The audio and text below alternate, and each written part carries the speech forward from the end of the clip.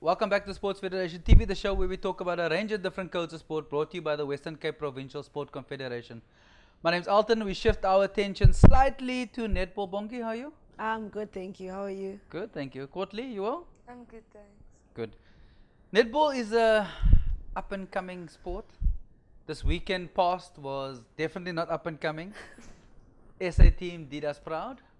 How do you fit into the netball structure? I was part of the Stings team this year, so yeah, that's how I fit in. Playing for the Stings is one of the steps that you definitely need to go through to come out to the national side.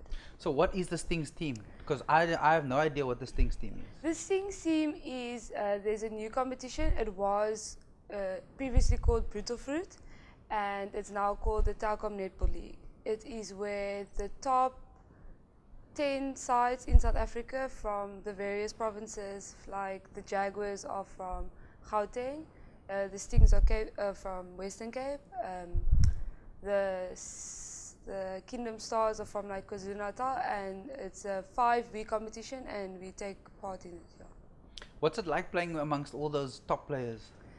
It's really difficult, just getting into the team and it's such an honor just to be able to play for these things, because you are playing with the best people you're playing against the best people in the country, you're competing to play in the team with the best people in your province. It's really tough work. Bongi, how do you fit into all of this?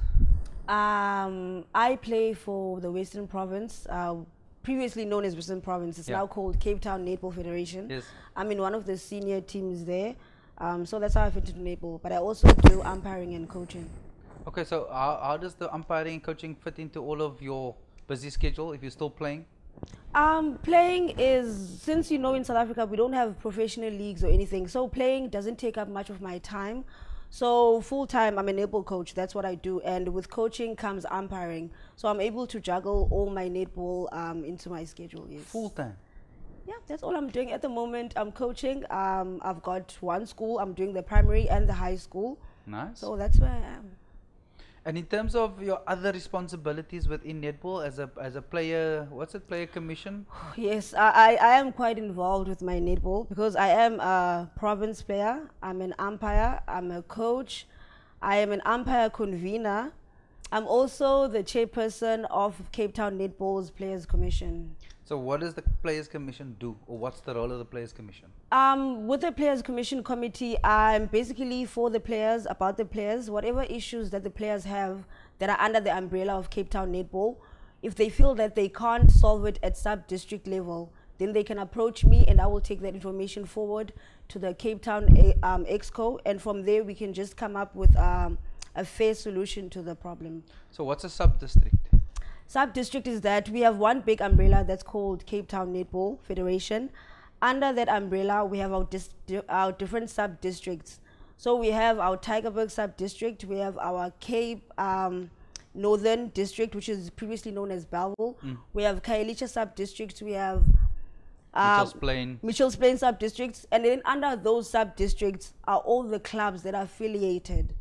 So it just makes it easier to group our clubs, and then we all know eventually they all fall under Cape Town Netball Federation. Because all of them can't clearly play in one little area on a Saturday, and that's part of the reason. And the different sub-districts, some have their league games on Thursday nights. So it depends what works for the sub-districts and their teams, and then they make that decision. Where do you play, Courtly? Which sub-district do you play in, or where do you fit into all of this? I play club at UWC. So we play Saturday leagues. We play on a Saturday at UWC, the Belleville League. And how competitive is the Belleville League? It is competitive, but obviously because we are university, and our university, we write in a club team. So compared to the other club teams, we are a little bit stronger.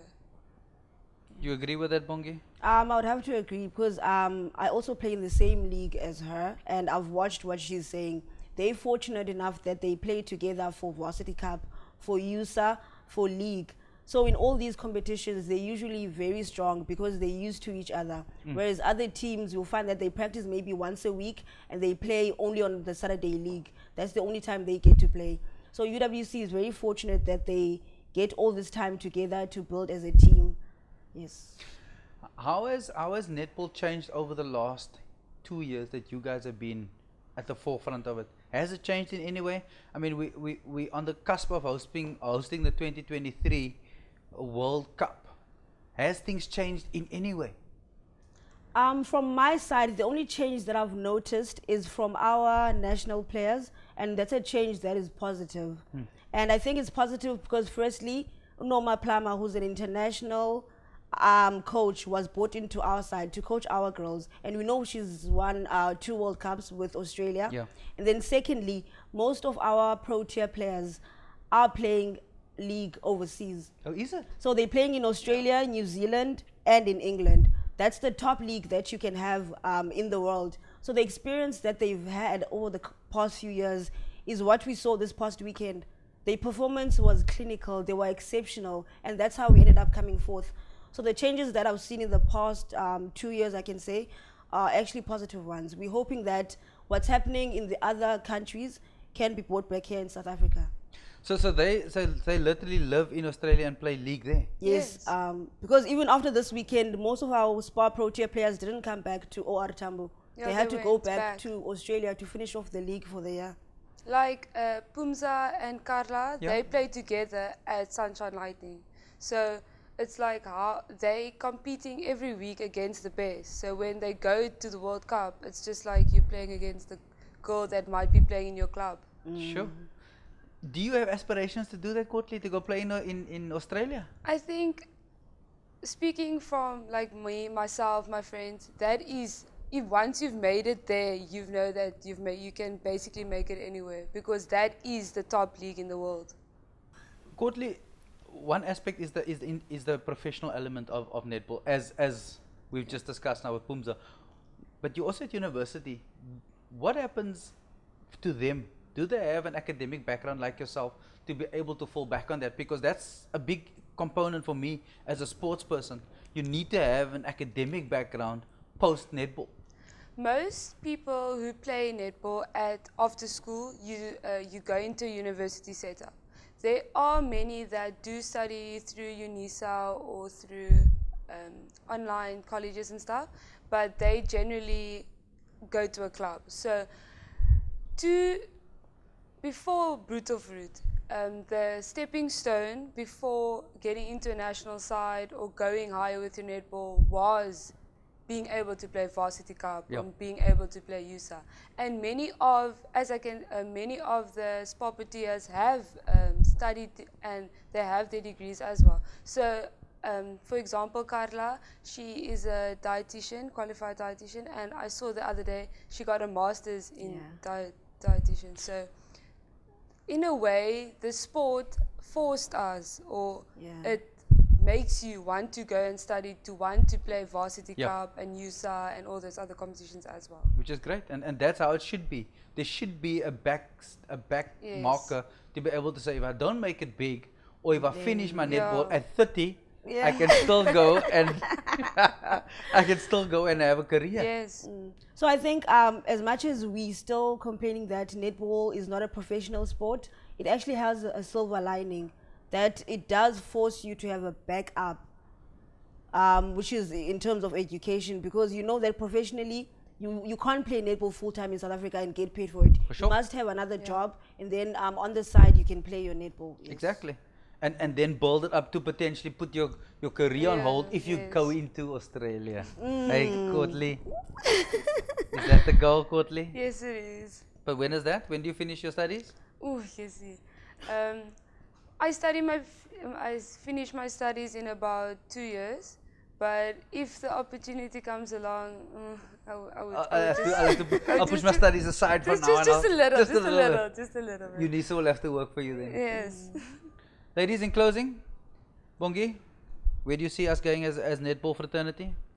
We are going very far. We are going very far, and having been awarded the 2023 World Cup bid, that's quite exciting. For the next 4 years, I see big things happening in the country in terms of netball. Ma'am Cecilia did mention that she's going to develop players from the most rural of areas to the most urban small areas and work their way up. Nice. And since I'm from Cape Town Netball, we're also doing a fantastic job.